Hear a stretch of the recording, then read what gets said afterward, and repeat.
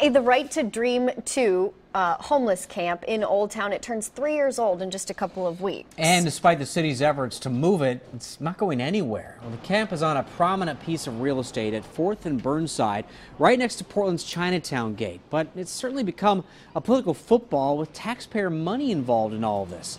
Ken Boddy follows up to see where that fight stands now.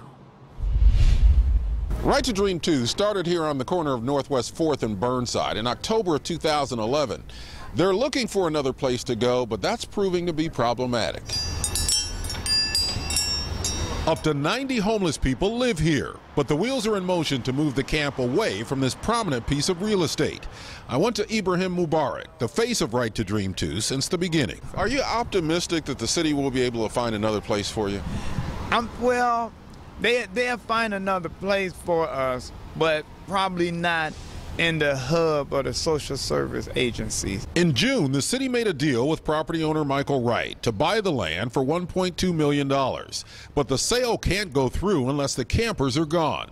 So the Portland Development Commission will pay $10,000 a month to Wright to guarantee he won't sell the property before a new camp is found.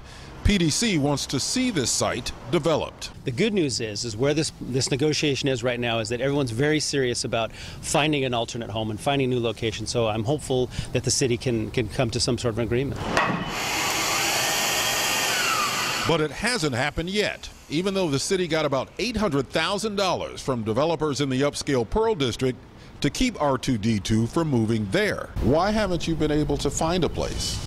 Well, it's a combination of, at times I think trying to get too perfect on the site itself. We knew this would be difficult, and it's proving to be so in a hot real estate market. We're going to be here until they sign that contract. The PDC's $10,000 monthly payments to Wright, taxpayer money, are good for 30 months.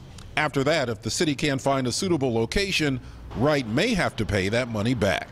So if no deal is done, Right to Dream 2 could be here for another 2.5 years. The city and organizers of the camp hope that they can come up with an agreement well before then. In Old Town, Ken Boddy, KOIN 6 News.